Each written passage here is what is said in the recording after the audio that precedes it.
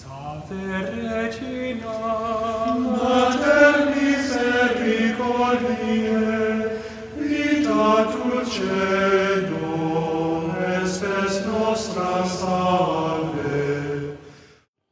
The Lord be with you. The reading is from the Holy Gospel according to St. Mark.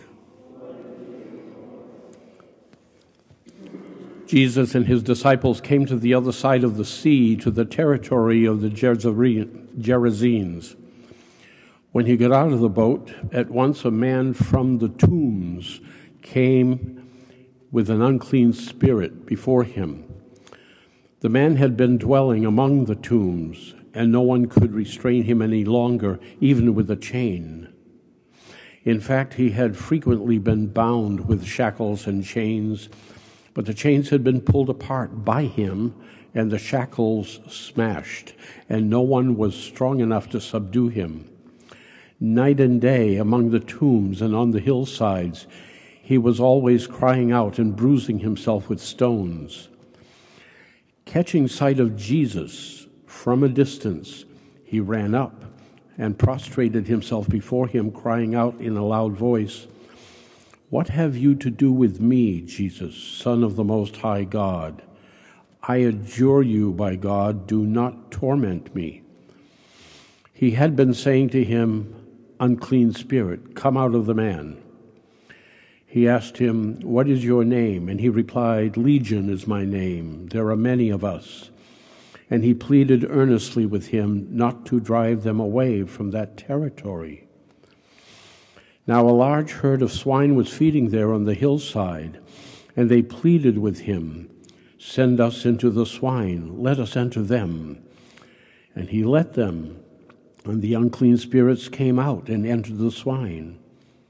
The herd of about 2,000 rushed down a steep bank into the sea, where they were drowned. The swineherds ran away and reported the incident in the town and throughout the countryside, and people came out to see what had happened.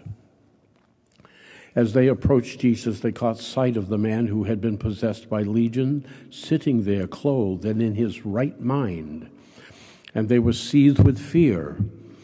Those who witnessed the incident explained to them what had happened to the possessed man and to the swine. Then they began to beg him to leave their district.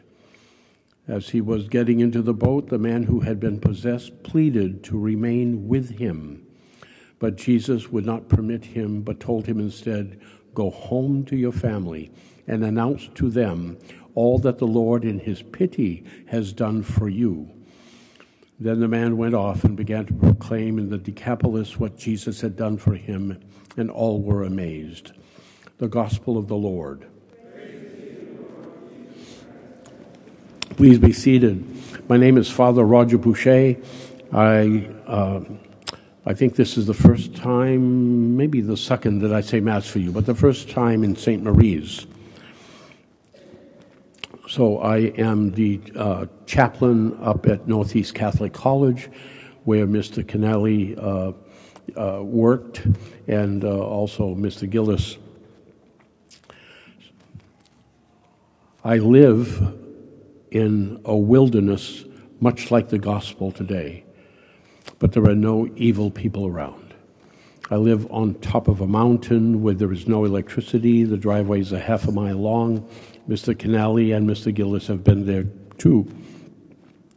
But just a couple of ideas from the gospel. This is one of the strangest gospels that we have to begin the week. A great incident about curing. All of us, we know, are marked by the sign of faith. And this is what this gospel is about. It tells us that there is evil in the world. So often people are telling us that everything is fine and there is no bad, only good. But I think you and I know better. In this gospel, we have actually evil coming up to Jesus. This is a symbolic gospel, right? And telling Jesus, we have our territory here. Do not come into this gang-controlled area. Jesus, however, doesn't even pay attention to this. He walks right in, and he's going to do something good because he represents the creator of the world. And he's going to tell this demoniac, you cannot keep creating yourself into an evil thing. You must submit to me. And eventually this is what happens, because that evil demoniac commits sacrilege, basically. And the punishment for sacrilege in Jewish times was to be thrown off a cliff into the sea. This is what happens to the pigs, right, that are occupied. The evil one thought he would be safe and kept in that area if he occupied the pigs. But Jesus actually plays a trick on him. They go into the pigs, and the pigs then go into the sea. In other words, the area has been cleansed. It's not even a Jewish area, and Jesus is a Jew. And so he is called by God the Father to go out to everyone in the world, because the Creator has marked all of us for salvation and an eternal home in heaven. And this is the brightness that Christianity brings to the world.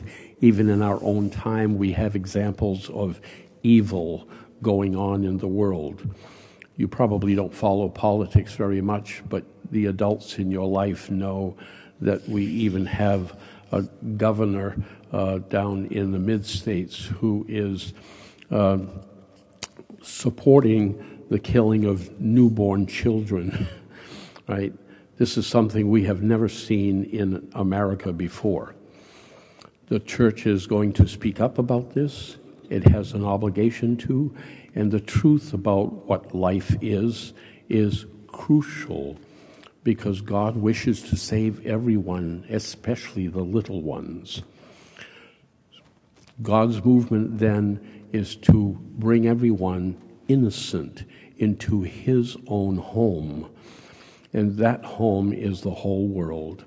And Jesus is the one who walks among us and makes everything good. In the name of the Father, the Son, and the Holy Spirit. Regina Celi, letare, alleluia, qui aquam merum isti portare, alleluia, resurrexit sicut dixit, alleluia.